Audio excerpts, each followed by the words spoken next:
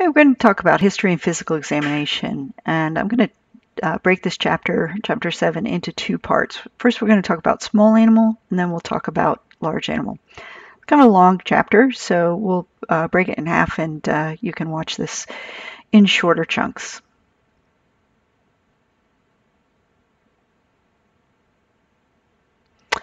First, we're going to talk about getting the history. So there are a couple of different methods in obtaining patient history, and it's going to start by you introducing yourself and your position. When you walk into a room, the client is not going to know who you are and what you do there. You need to be professional with this aspect. They need to be able to trust you with their pet. Very often you're going to be asking them to give up their pet to you in order to take it to a really scary room where they don't know what's going to happen. So you want to make sure that you have a rapport with the client. You need to know the client's name, the pet's name, and really importantly, you need to know that the pet is a girl or a boy. People get a little bit attached to the gender of their pet, also their pet's name, and so if you have those things in your back pocket ready to go, you can really help to develop that rapport with the client. You want to determine the animal signalement. That is the first thing you're going to determine when you look at your appointment book for the day. Animal signalement is their breed, their species, breed, their age, their sexual status, sometimes what color they are. And those are the basic information that's going to, because we know that certain breeds, certain species, certain ages, certain sexual status, that's all going to give us clues as to what might be bringing the pet in that day. We're going to ask questions in an effective manner. We're going to talk about that a little bit. You want to avoid complex medical terminology without belittling the client. So some of your clients that come in, they're going to be neurosurgeons and nurses, and they're going to understand the medical terminology. But you're going to also have people come in with a high school diploma, or maybe not even a high school diploma, but they still may be very bright people. They just don't have the medical terminology. So you want to be able to use the medical words appropriately, but also what we try to do is use the word and then use a similar term that may be a little bit more user-friendly for the client. When you ask questions, please ask open-ended questions. If you ask a yes or no question, people will answer yes or no, and you won't actually get the information that you need.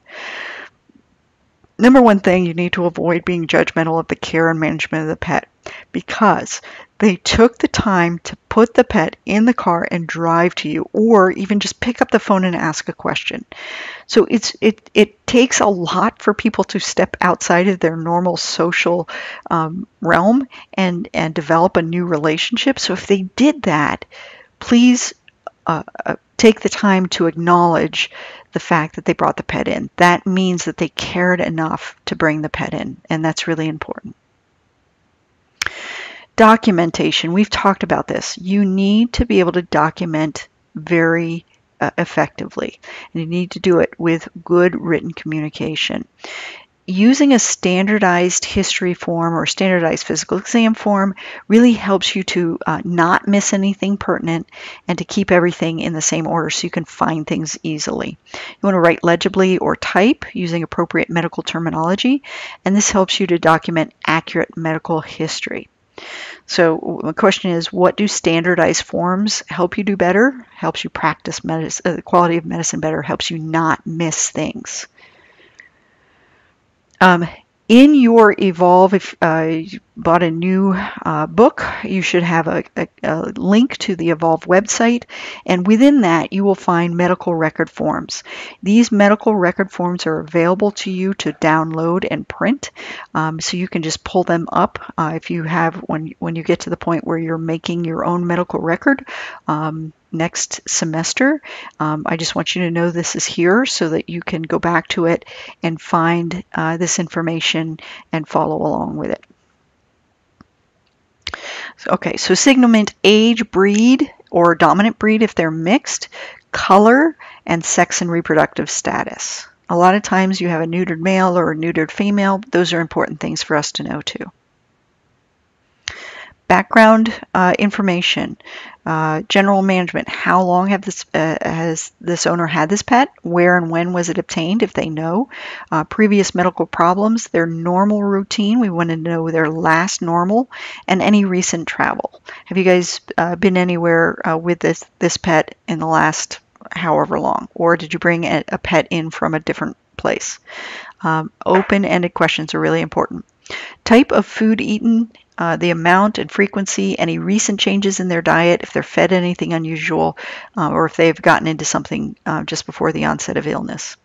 Preventive medicine is their vaccine history, heartworm prevention, flea and tick prevention, and dental care. When was the last time they had a dental cleaning? You need to start talking about dental cleaning. We will be talking about how important dental care is for their pet. Are they doing anything at home? Have they had a recent dental cleaning?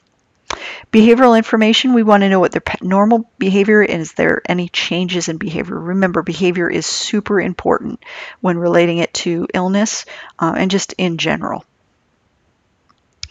Household information. What is the health status of other pets? Any illnesses among humans or family? Any transmittable or infectious illnesses going around the house? Any allergy histories? We need to know if they've had any allergies or adverse reactions to either medicine or food, because obviously we don't want to give that. And if they've ever had a blood transfusion, because once they've had one blood transfusion, the second one will be more likely to cause an allergic reaction to the blood. We also, if they know the blood type, we'd like to know what that is. Reproductive history, we're going to note that during signalment and note their prior reproductive history, record their age of neutered, if they've been neutered or spayed. If they're intact, we have to know when the last heat cycle was for females. We'll talk about how and why that's important to understanding what might be going on with the animal. Pertinent past medical history, any prior medical problems, any historical problems, any serious conditions not having anything to do with the current condition, but it may be pertinent if we need to follow up on it. So there's a lot of questions here. There's a reason why using standardized forms helps us to be better at taking historical information. Most important information is the presenting complaint. This is recent history. This is what is bringing that patient in today. They may have more than one presenting complaint, but we have to address whatever the client says is the problem with the patient. So for instance, we have this nice chunky pug come in. The client says, my dog is limping. And the doctor says, your dog is limping because it has too much weight on his joints. And the client doesn't understand that the problem may be related to the weight. They want to know what you're going to do about the limping. How can you fix the limping right now today? And they were going to want you to give a shot so they don't have to give medications. They want the easiest, quickest way. And the best way to take care of this pet is going to be the weight, but we have to get to that. We have to deal with the limping issue because that's what's biggest in the client's head. And then we need to get to what may be causing those issues. Last normal is a good way to get a sense of the duration of a problem. It's an open-ended question and helps the client recall a pleasant time when the pet was acting normally. It connects that client to the pet in a positive way. It helps us to construct a chronologic timeline. It can be helpful finding a diagnosis. After we know when they were last normal, we want to understand the progression. So we may have a problem list, and this progression helps us to determine the order in which each problem appeared and how long each one lasted. We want to ascertain how each problem has progressed. So we can simplify questions to the client by asking, are the problems, whatever problem they listed, getting better, worse, or are they staying the same? So since the last normal, is the dog drinking more every day worse, or is it staying about the same since then? Now we go to the next problem. Is the dog limping more or less, or is it getting worse or better? Is it about the same since it was last normal?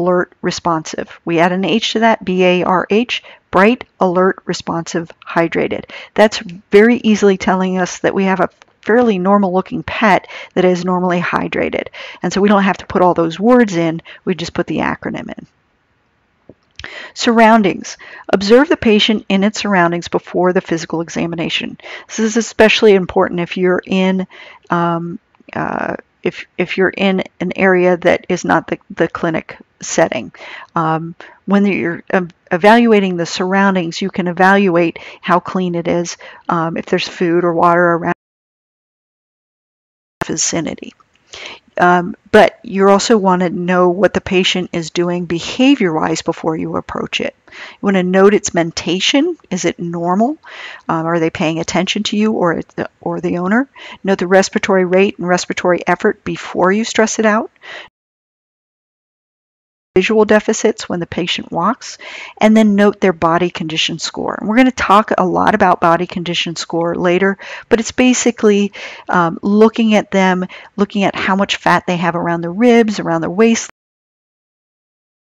and being able to score them based on the way they look versus and feel the way versus their weight.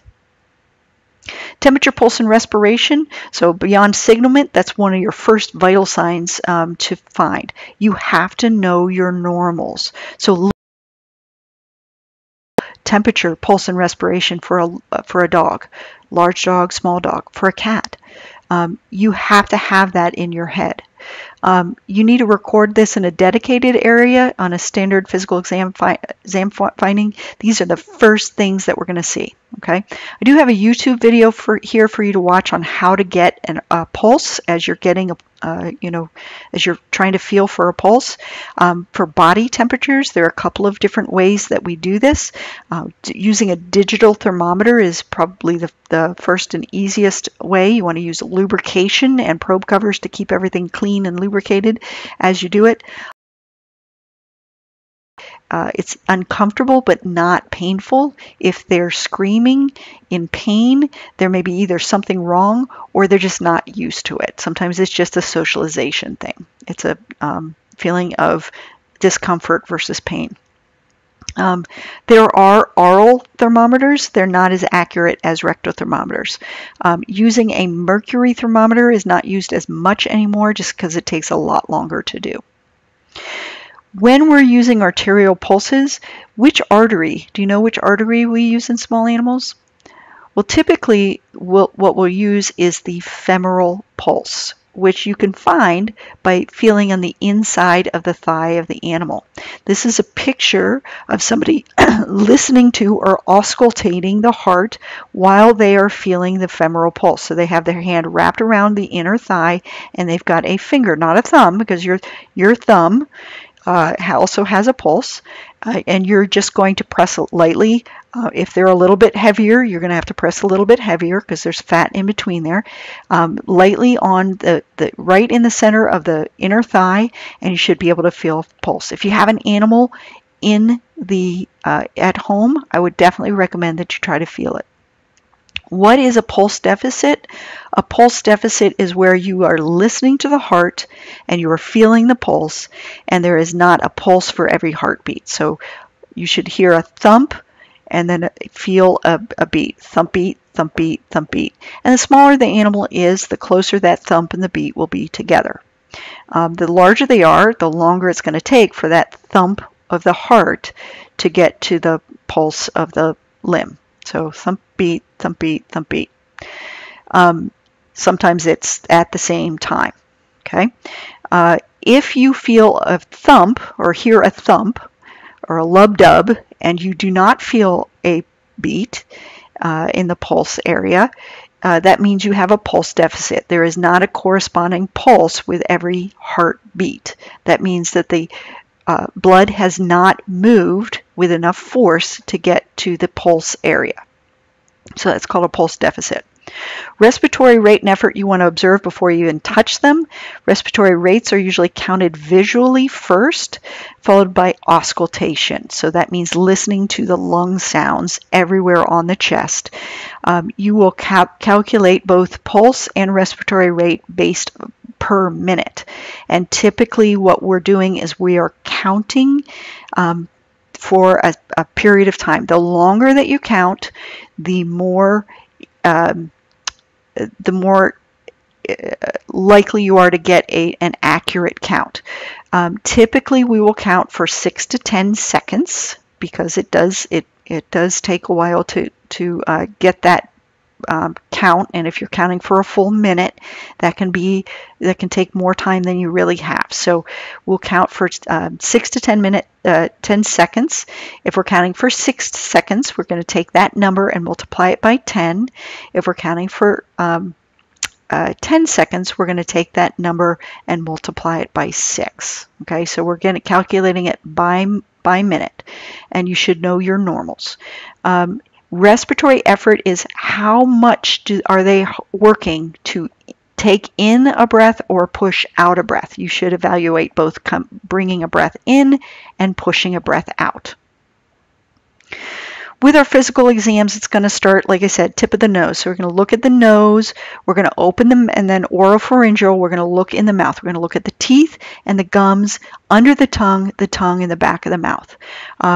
Should be fairly easy to do just by lifting the lips. It depends on the animal, of course. There are some animals that we can't even lift the lips. Some animals we can open their mouths and stick our fingers in the back of their mouth and or lift up their tongue. One good way to get a tongue to lift up is to press underneath the mandible on the outside, press up in that soft spot in between the bones, and that will cause the tongue to rise. So there are common diseases of the oral cavity that can cause a loss of appetite, difficulty chewing, drooling, or halitosis, which is bad breath. This is resorptive lesions along the teeth of a cat, and you can see really soft and reddened gum tissue here and some loss of tooth here. This is some growth in the mouth of a dog and also some pretty nasty periodontal disease here. And this is looking under the tongue of a cat. This is an area where we often find string foreign bodies or masses, and so it's really important to look under the tongue. Once we've looked at the nose and the mouth, we're looking for drainage in the nose and the ability to breathe appropriately from the nose and any changes in the pigmentation of the nose. With the eyes, this is really important. Eye diseases can get bad very, very quickly, and so we want to look at the eyes pretty carefully. We're going to look initially at the nictitating membrane, which is the third eyelid. This is this portion here that can come over the eye even when the eye is open. It is typically not visible or only partially visible. If you see it, it's abnormal. If it's sticking halfway over the eye, that is abnormal. If it's not visible and you want to take a look at it, if you gently press with the lid over the eyeball, you put the lid over the eyeball, not your finger. If you gently press on the globe, the eyelid, the third eyelid, will come out. You want to look for any swelling, redness, masses, or foreign material on that third eyelid. You want to assess the patient's visual status. Can they see out of both eyes? You want to inspect for any redness, swelling, masses, or abnormal hair growth. Sometimes they will get eyelashes that grow into their cornea and scratch their cornea. Inspect the cornea. A normal cornea will be clear, won't have any pigment on it, and it will be moist. You want to look for any cloudiness or precipitates or pigment in the cornea or in the eye itself. We shouldn't see this cloudiness here. So there are a number of common abnormal findings that we'll discuss later, but if it doesn't look normal, you need to say something. After we look at the external eye, we're going to look internally. And usually we need to do this with a piece of equipment, a very bright light and a magnifying glass in some way. We can look at the iris, which is around the colored portion around the pupil. The pupil is that opening into the back of the eye. With special equipment, we can see the lens behind the pupil, and we can visualize the anterior chamber, which is in between the iris and the cornea. So specialized equipment usually used by a veterinary ophthalmologist. You will see the retina, which is the back of the eye, the posterior chamber behind the lens, the optic nerve, and the retinal vessels. Here is somebody using, this is actually an otoscope. They're not using the ophthalmoscope portion of it, but they're using a bright light to look at the eye and this magnifying glass. We want to pay attention to the pupillary light response. This tells us a nervous condition is occurring if one pupil is larger than the other. The reason for this is the pupils are connected by their optic nerves and they cross each other and meet in the brain. Or before the brain, actually. And what happens is if you shine the light into one eye, the opposite pupil should contract. So when you go into a bright room, your pupils contract. Both pupils should contract at the same time. When they don't, that means that one eye is damaged in some way. So in this eye, this is called anisocoria, A-N-I-S-O-C-O-R-I-A. Anisocoria indicates that we have one pupil that is larger than the other. Now, looking at this cat, we cannot tell if this eye is abnormal or this eye is abnormal. We have to do further tests to tell that. But this is an abnormal look for this eye. If we have the PLR, or the pupillary light response, this reflex is not normal, that means we have damage to the nervous system somewhere along the optic nerve. The lens is not visible without this specialized equipment. This is a large magnifying glass that is used to see into the back of the eye. What you're seeing here in this magnifying glass is the retina, the very back of the eye. Within that retina, the shiny part is called the tapetum lucidum. That tapetum lucidum is what reflects light back, so that when you shine a light on animals' eyes in the darkness, you see a reflection back. That's the tapetum lucidum. It allows them to collect more light in the eye so they can see better in the dark. This here, this black spot here, is the optic nerve, and it has blood vessels running to it. This is a great way to visualize the nervous system without having to look actually at the nervous system, without other ways of doing it. So during a physical exam, it's one way to actually look at a nerve. We can also see what's happening with smaller blood vessels in the back of an eye. If we see really congested, smaller blood vessels in the back of the eye, we know that we probably have high blood pressure throughout the body. We can also see the lens. If we are, depending on what magnification we're using, if we pull the magnification out a little bit, we can actually see the lens as well. If we see more opacity in the lens than normal, there are two reasons that cause this. One is kind of a scarring down. It's called nuclear sclerosis, and it happens in pets that are 7 years or older. Pets that are 7 years or older, what is happening is that lens is growing continuously. The lens grows continuously in the shape of kind of an onion. So if you're cutting up an onion, you look at it, the inner circle is much smaller and denser than the outer circles. And that's how the lens grows. As it grows continuously, the lens will get denser and denser and denser. So it will be less likely to allow light to move through it, which means it will become opaque. Dogs that are 7 years or older, you will start to see this opaqueness. This will cause the dog to need to, at this age, use glasses when it's reading the newspaper. I say that kind of in a joking way, but that's typically what's happening as we age as humans as well, and that's why at the age of about 40, we need reading glasses in order to see better.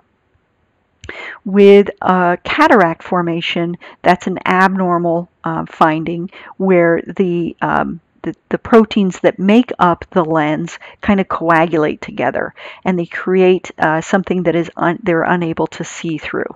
So somebody with cataracts will tell you that seeing through a cataract is kind of like being in a car that is covered with snow, and you can see light and dark and shadows moving around, but you can't really see details.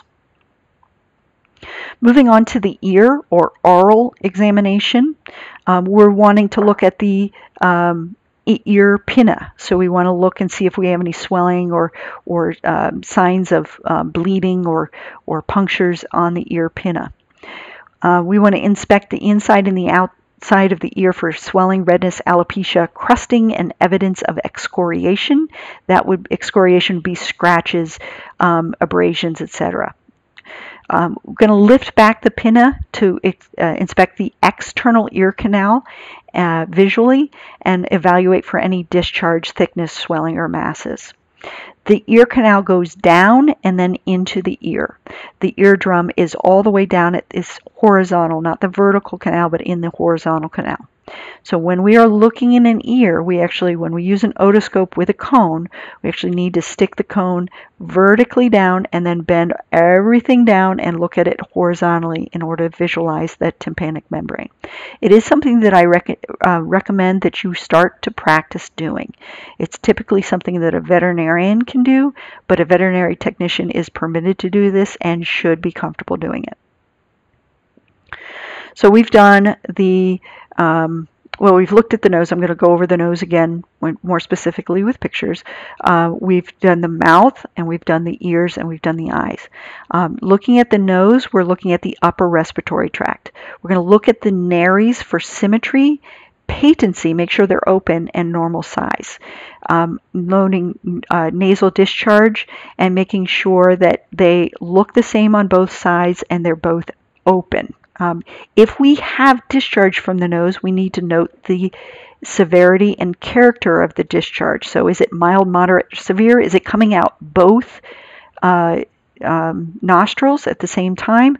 Is it serous, mucoid, purulent, or hemorrhagic?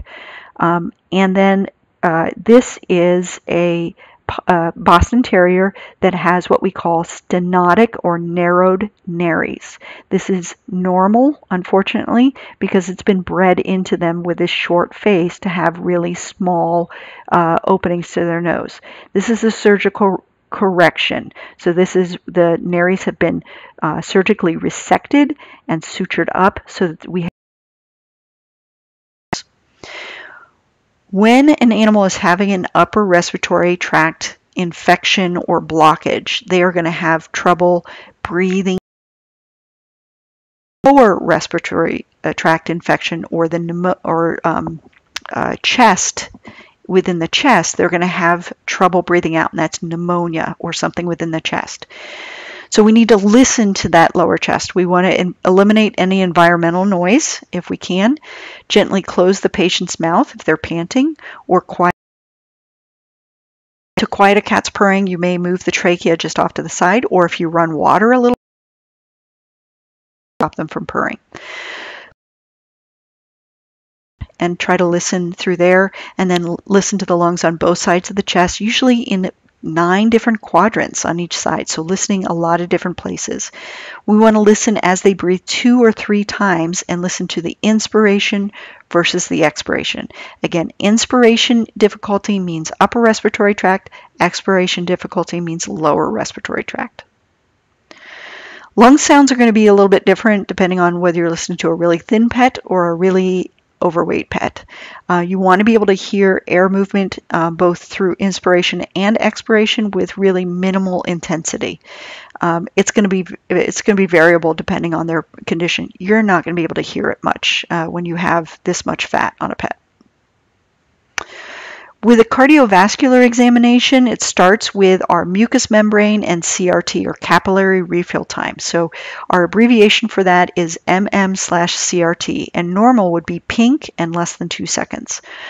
This helps us to assess perfusion status, meaning how does the heart pumping get the blood to the extremities of the body.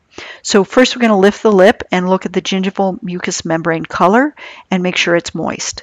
If it's not moist, it could be that they haven't had anything to drink for a little while, or it could mean that they're dehydrated. If they are pale, that means that we don't have blood flow or enough red blood cells in the blood. If they are hyperemic, meaning more redness of the mucous membranes, that can usually mean that they are either very, very hot or have a septicemia or bacterial infection of the bloodstream. If they have dry or tacky mucous membranes, that means that they are dehydrated. Checking the capillary refill time is when you push on the pink tissue, the gum, and allow it to blanch. So you're stopping blood flow just for a second, and you let go, and you should see that whiteness disappear within 2 seconds. And that's the capillary refill time. Normal is less than 2 seconds. Then you want to auscultate the heart. You want to evaluate for abnormal heart rate, rhythm, and sounds. To listen to a canine heart, you're going to listen on both sides of the chest, and for the cat, you're going to listen on the sternum and just move it side to side. There are murmurs or odd sounds that happen on the left side versus the right side. And if you're able to hear it on one side versus the other, it can really tell us what's going on. So if you hear an abnormal sound, and I've got a video here and I've pulled it out for you in your eLearn shell, an odd sound can tell you when you hear an odd sound that's not just a strict lub dub, it will tell you what's going on with the heart. It's not important at this point that you recognize what's going on, but just hearing that abnormal is very important. You want to evaluate the heart rhythm. The rhythm should be regular, and each heartbeat should be separated from the following one by an identical time and interval. However, with dogs, there are times when there is a normal arrhythmia. It's called a sinus arrhythmia, and it happens as they're breathing. So it'll be associated with their breathing. As they breathe in, their heart rate will increase, and as they breathe out, their heart rate will slow down. So if you're hearing a beat, beat, beat, beat, beat, beat, beat, beat, that's regular. It's irregular, but it's regularly irregular. So that is a normal sinus arrhythmia with a dog. It's not normal for the cat. Every other pet should have a normal rhythm, beat, beat, beat, beat, beat, like a metronome. You want to check for pulse deficits as well. So remember, listen and feel at the same time. There should be a pulse for every beat. Any abnormal rhythms should have an ECG, and it's not super important that you remember how to set up an ECG at this point, but we're going to go over this a couple times so you remember smoke over fire and white is right. Or right is white. So on the left side, black over red, smoke over fire. On the right side, you'll have the white one, and there's a green grounding wire that goes on the back right leg. These are just charts showing how EKGs are made through measuring the electrical stimulation through the heart, and how we can associate the electrical stimulation with what's going on exactly within the heart.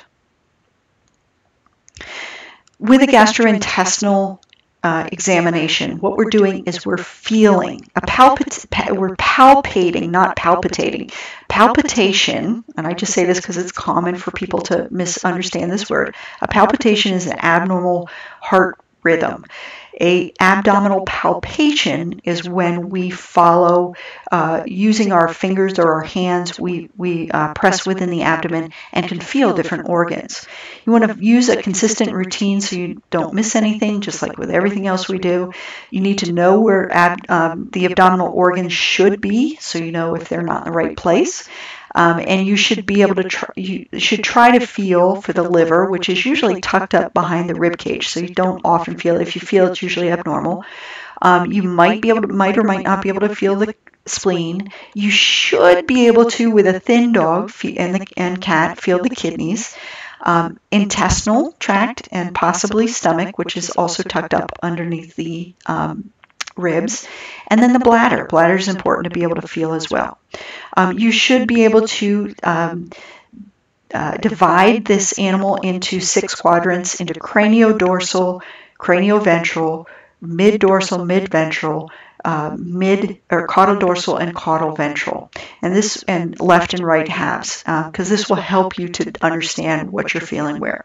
Sometimes you can also feel the prostate, but we usually do that with a rectal exam on male patients, especially intact male patients. This is really important to do a urogenital exam if they're sexually intact, if there's a problem with the urinary system as well. We will do a abdominal and or rectal palpation in order to evaluate them, especially with the canine distal urethral evaluation. The male obviously has a penis that comes out. With the female, their urethra is within their vagina. The skin, this can be one of the most frustrating things for clients to deal with, because for skin conditions, and we have to test every time they come in for different skin conditions, because they can have any one of these causes anytime. So when we're looking at the skin or the integument, that includes hair, skin, including foot pads and nails, and subcutaneous tissue. The hair coat should be thick and shiny throughout. Any abnormal hair coats indicates a skin disease or an internal disease that include parasites or hormones. We want to evaluate the coat for areas of thinning or alopecia. Alopecia means hair loss. We also want to look for means they've been grooming or scratching at the fur and they're breaking the hairs, and that hair will feel very rough versus a smooth, thick shiny kind of coat. We want to examine an alopecic area for evidence of excoriation, so scratches or ulcerations or underlying disease. And we also want to, even if we have good hair coat, we want to parasites like fleas. This is an example of generalized alopecia throughout the body. It's not symmetrical. I mean, it's symmetrical, but it's asymmetrical because it's all over the body. This is a symmetrical alopecia across the dorsum of the body. And there's hyperpigmentation here too, so that indicates that it's either been going on for a long time and or it's a hormonal issue. We also need to, as we're petting the dog and feeling through the skin and the coat, we want to evaluate the lymph nodes. For the most part, you shouldn't be able to feel lymph nodes very well, but you should be able to feel them like little beans. The ones that we want to be able to feel are the medial iliac, which are up underneath the groin, in the groin area of the pet, underneath the legs, mandibular, or submandibular, which will be back behind the mandible, prescapular, which will be in front of the shoulders, popliteal, which are behind the knees, axillary, which will be underneath the armpits, and then inguinal, which will be, again, underneath, but a little further back from the medial iliac lymph nodes.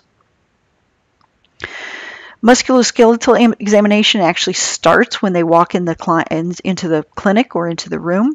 We want to watch them stand and make sure they're standing firmly on all four limbs. You can actually see if they're not putting all weight on all four limbs. Then we want to gently palpate over each limb in the vertebral column and neck and back, and then palpate limbs on both sides to compare both legs. We want to note any swelling or pain. This is an example of a dog that is not bearing weight on its rear limb. It's not putting its full weight down on its all pads of its rear limb. This is an example of a dog, a small dog, that is being evaluated for its kneecap. Small dogs tend to have a luxating kneecap, and so this veterinarian is extending the limb and palpating the kneecap. For the nervous system evaluation, you can do this basically at this point. We'll discuss it more in the fall. But with the nervous system, it's basically, do they look normal? Do their muscles look normal? Are they walking normal? Are they acting normally? So we're evaluating their mentation, their gait, their posture, their muscle tone, cranial nerves, based on, does their facial can they blink? Can they smell? Can they see? Can they taste? Does their tongue work normally? And their different reflexes. And we'll go over this in more detail in the fall. The extent of the nerve, primarily we're going to be going over this in our comparative anatomy and physiology course. The extent of the neurologic exam really varies on the patient and their presenting complaint. It does start with a cranial nerve exam and then assesses postural reactions, reflexes, sensation, something we call conscious proprioception, meaning they know where their feet are or their body parts are at any given time. They can put them in the proper location. Normal patients don't always get a nervous system evaluation. You might do a real quick one. When we have patients that are showing signs of disease, we'll do some reflex testing, some forelimb reflexes, withdrawal reflex, hind limb reflex, cutaneous trunk eye reflex, which is just pinching the skin, make sure that it twitches normally, and then a perineal reflex, which you do all the time. You don't realize doing it when you're taking the temperature. They should squeeze their anus around that thermometer, and that's a normal reflex. Basically, you're just looking at, does the pet look and act normally? If it doesn't, if it looks weird to you, bring that to the doctor's attention. We are going to stop right there and take a break and have you start part 2 with a large animal lecture when you're ready in just a moment.